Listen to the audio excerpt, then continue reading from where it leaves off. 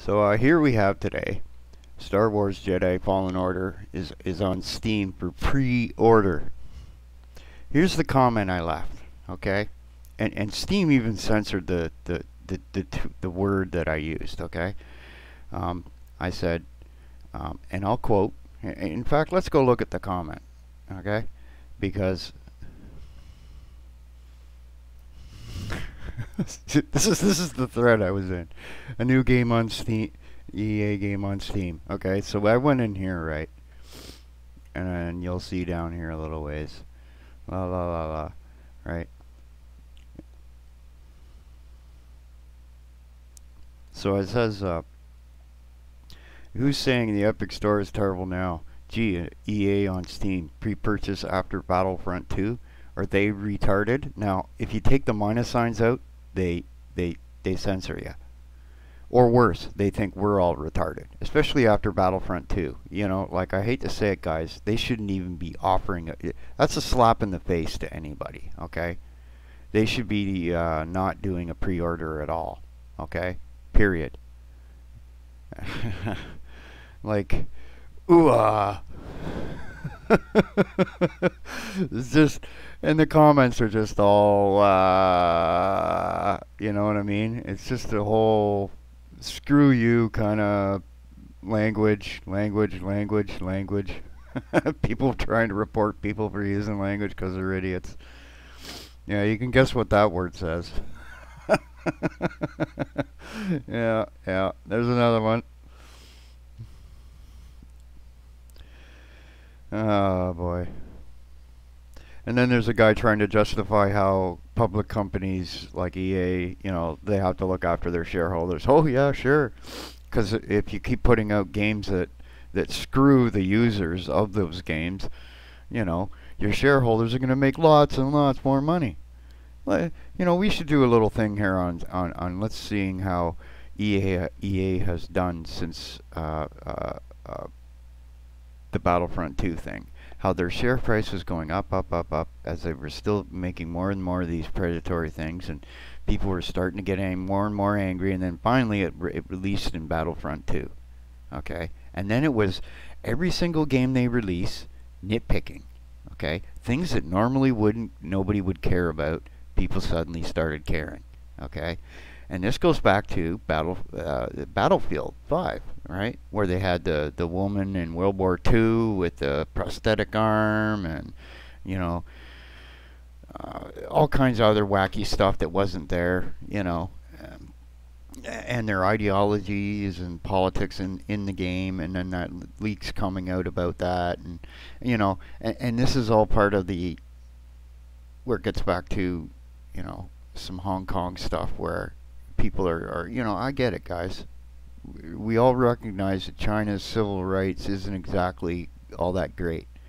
But I can actually say, before you go off and pepper, you know, another nation, look after yourselves first, okay? And I'm looking mainly at most of these people that are raging are they go around and they're negative people. They look for problems all the time, and then they jump on the bandwagon whenever there's a problem. They're not the kind of people that will say, this is a problem, how do we solve it? Okay, over in Hong Kong, they had this guy who murdered his pregnant wife, and actually he was in Taiwan, then he fled to Hong Kong because he knew there's no extradition treaty and he could hide there. The guy then gets busted, okay, they get him, okay, and they charge him with money laundering. He gets convicted of that and gets 29 months. He'll be out, or he's already out, or whatever. So, how do you solve this? So what the Chinese government did, they pushed the Hong Kong government to make some changes to this extradition law to make it UN friendly, that you can't be extradited for political reasons. They went all out for that. Okay, so there's no way that the guy who was worried in the news about, I published some books that were anti-Chinese, you know, blasting their government. They're going to use this law and they're going to grab me and take me to China and throw me in a gulag or whatever. That's not going to happen because it wouldn't be in the law. Okay. What's happened though is you get the Antifa-like peoples who just like to go around smashing and grabbing and stealing and everything else. They get out there and they start causing some trouble. Okay? That's exactly what's going down here. And you can see it. Okay? When I saw that they withdrew the bill, okay, 1 week before this, and then the next week you have the leader of this so-called movement in an airport talking about how they wanted that law removed and everything else. Hey, buddy, where you been for the last week? You're in the country and you don't know they already removed the law? What's wrong with you? That just tells you that they're doing things, and then it's leaked out that John Bolton's friends with this major business leader who's supporting them, and you wonder why. You know why John Bolton got fired? That's one of the main reasons Bolton got fired, is because he's blatantly interfering in stuff like that makes the U.S. look bad, real bad. So what they're doing then is they're supporting baby killers. Anyway, this is just the same thing. It's just we don't want. There's no way. There's no way you should do a pre-order on this. Do not pre-order this game until we get some gameplay. And even so, why would you buy it? Okay. I mean, when they put the Battlefront 2 on sale for $5, I was gonna go buy it, and then I thought, I'll wait until I got money I can spare. And then they jacked it back up to like $30 or $40, right? They just wanted to suck some people in, and then back to normal, right?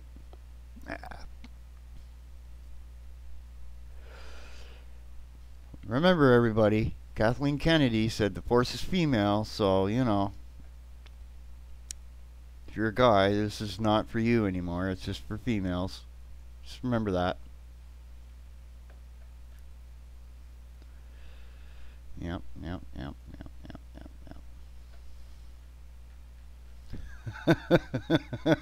I mean, I just literally turned on Steam and this just came on, and like there's already like a couple hundred comments going, screw up, blah blah blah, rage. I just had to put my own comment in there because there's no way I can't not say anything about this.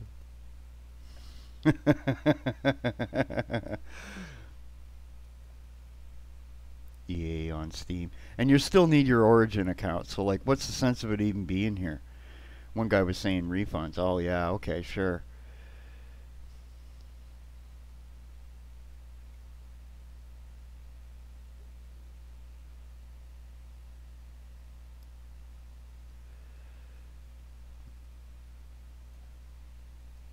Let's see what this guy says. Hold on here.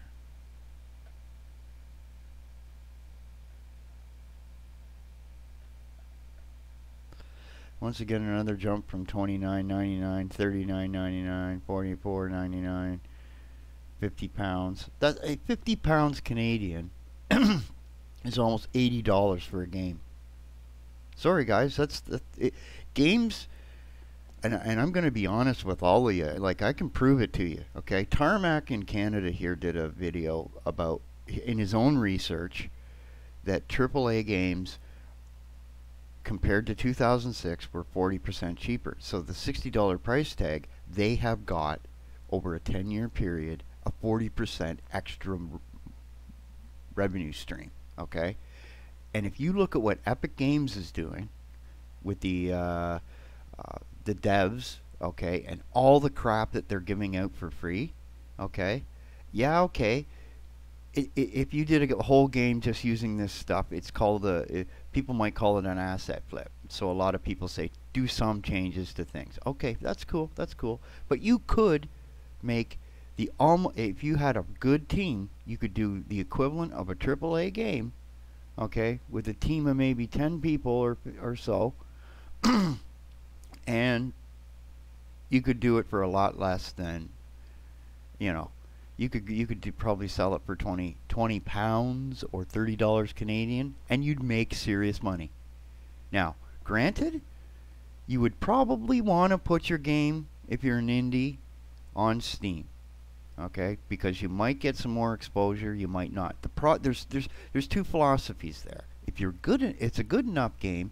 Being on an Epic store where there's very few titles compared to Steam, with thousands. Okay, you get noticed more. Okay, versus having lots of traffic coming by, somebody, word of mouth. If you got the ability for the word of mouth and your game is good, and you do a free weekend beta test or something where everybody gets in, says, this is really cool. Then you got that momentum there. There's issues that I have with supporting Steam. Okay, there's a ton of malware floating around in this place. There's people in their politics are shoving around in here, and it's I don't like that. Okay, I don't want it in my games. Okay, so if I go and make a game, right, I would have a strict policy like that. And then the person gets in the game, they immerse themselves in the universe, and they don't have to. They can escape from reality, and that's what they're paying for. They're paying for the power they get in the game and the escapism. Okay, they're not paying for watching CNN in the game. Okay, or Fox, whichever one you care about. Okay, you know. But yeah. Yep, EA trying to monetize. Anyway, I just thought I'd throw this up there this morning. You'll be seeing more of this as it goes on. Anyway, have a good one, guys. Here, just let me get out of there. And let me see here. Ooh. Okay, bye.